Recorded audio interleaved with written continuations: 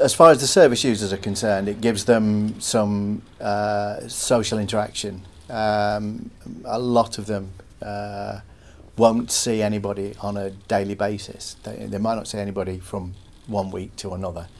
And when you don't have that in your life, then a lot can go wrong. You know, no one's checking up on you, no one's seeing if you're okay, and it becomes not just about your loneliness, it then becomes a state of mind, and so it has knock-on mental health problems.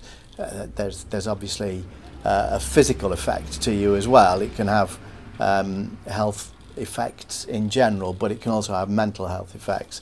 So in terms of the benefits it has, then it benefits them greatly by being able to talk to someone, and it keeps them aware, it keeps them talking, they have something to look forward to. So it has a lot of knock-on effects.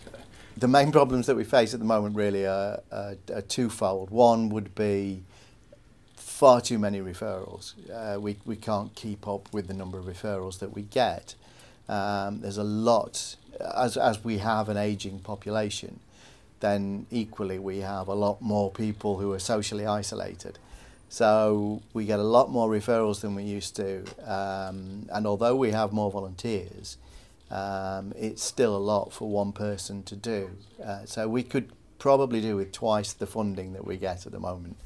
And that's probably not going to happen, certainly not under the current economic climate.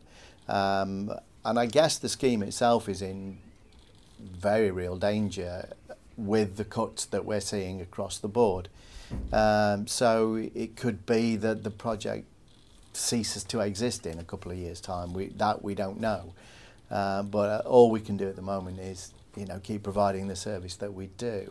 But it would be nice to be able to look at other ways of combating what is a very real problem.